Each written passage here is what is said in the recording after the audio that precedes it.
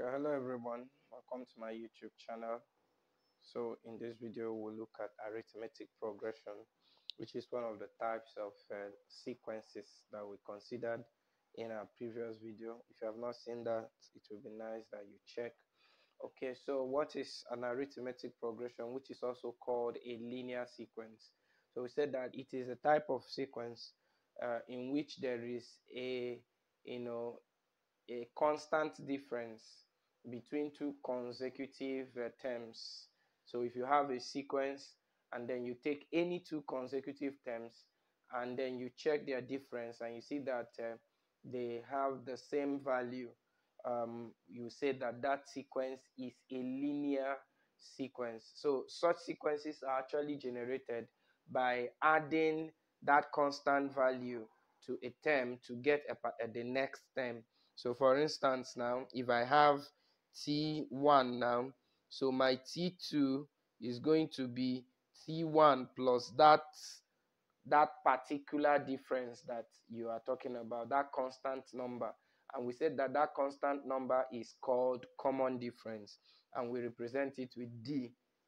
Okay, so that means my T2 is going to be T1 plus D. And so from here, you can see that there is a beautiful concept to be noted here. And what is that? For you to get the common difference of any linear sequence, all you need to do is, if you take this over to this side, you're actually going to get T2 minus T1 is equal to D. That means D, which is the common difference, is equal to Tn minus Tn minus 1.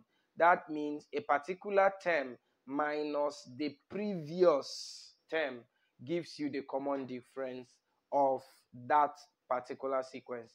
Remember, it's not the other way around. For example, this is an example of an arithmetic progression 2, 5, 3, 11. So whenever you see the sequence increasing, it means that there is a positive common difference.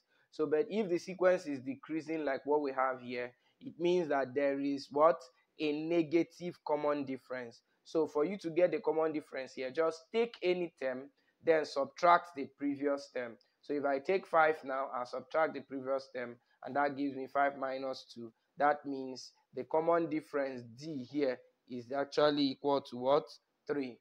And while your A, being the first term, is equal to 2. Okay, so, and if you do that here, if you take any term here, let's assume we pick this one now. So 0 now minus 10 is going to give us the common difference as what? Negative 10. So you can see it is decreasing, and that's why the common difference is what?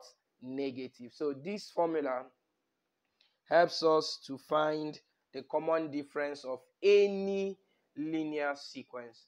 All right, now after this, the next thing we want to look at, if you are given a sequence, is it possible to find any term of that sequence? So we talk about the nth term of an AP.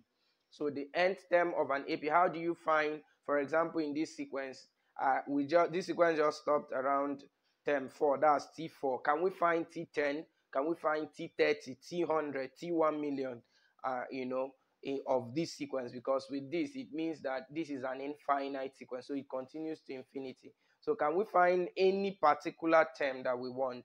And so we call that the nth term of an AP. So, and how do you do that? So you recall that your T1 is your A. And from what we said here, it means that your T2 is going to be A plus the common difference, which is D. And then your T3 is going to be equal to A plus D, then plus another D. And so you're going to have 2D here. And so if you continue like this, you're going to get T4 to be A plus 3D. And so as we keep going, it means that our Tn, for any n here, you are going to have A plus, so you can see the difference here is that the number here is reduced by 1 and then multiplied by D. So that means if I take the n here, remove 1 from it and multiply it by D, I would have gotten the formula to calculate any term of a particular linear sequence. Okay, so and this formula gives us the nth term of any linear sequence. Just subtract 1 from the n, multiply by your d, and then add it to the a being the first term, and that gives you the term you are looking for. So we are going to look at some examples. Okay, look at these two beautiful examples here. Right, the first one says we should find the 20th term and the 36th term of this sequence. So, and in doing this, the first thing that you must do is to list those parameters that you would need. First of all, let's write our formula. Tn is equal to a plus n minus 1 times d. So you would need your a, your n, and your d to find what you're looking for. And so for the first one, our n is 20. And so what is our a from the sequence? Our a is equal to 9. And so plus, and what is our n? 20 minus 1. That will give us 19 times d. Our d was given, and the d, sorry, it wasn't given, but we can always find that. And how do you find d? You recall I said that d is equal to, take any term here, subtract the previous. If we take 6 minus 9, and that will give us minus 3. So you multiply this by minus 3. And when you do that, you are going to have 9. This is going to be negative 57 minus 57. And so that gives our T20 to be equal to minus 48 as our answer. Okay, so and that's for the first example, and I would like you to do the second one. Find the value of T36. All right, so quickly we go to example 2 here. Example 2 here says that the third term of an AP is given as 10. Okay, so to begin here, we say solution. Our third term is given as A, so that means T3 is equal to 10, and the common difference D is equal to 2.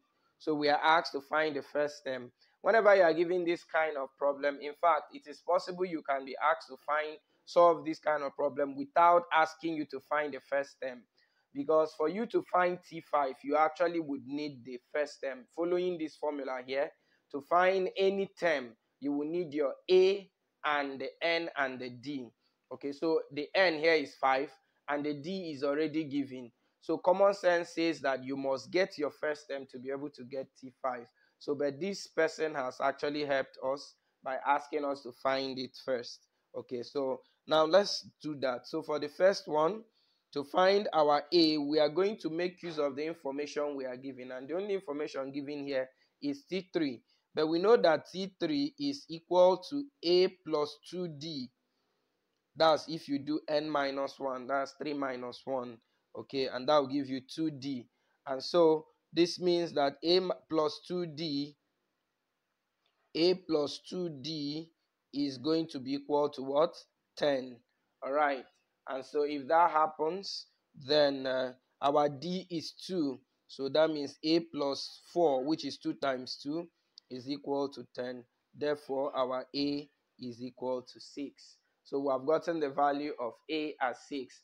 And so to get our T5, all we need to do is to write our formula. A plus T5 is going to be 4D.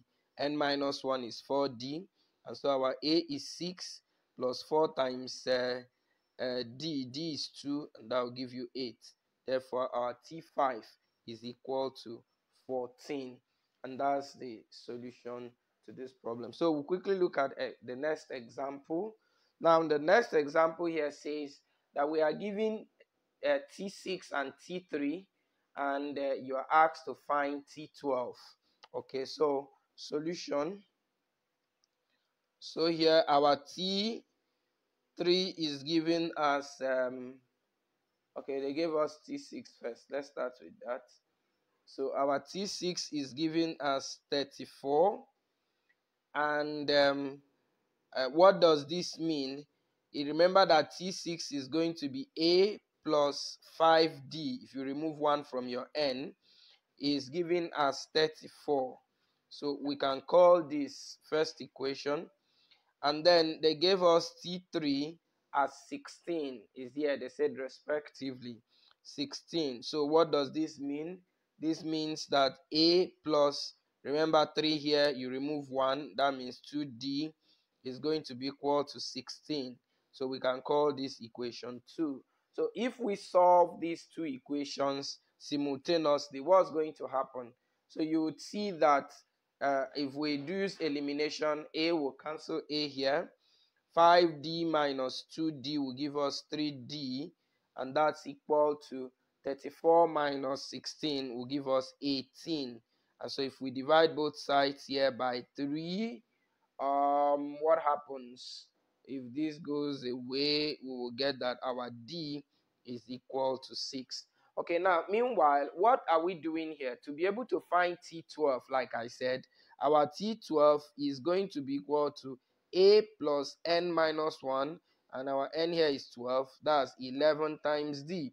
So we need our a and our d, and that's why we are doing this, to find the a and d. So I've gotten d. So to find a, we can substitute d into any of these two equations.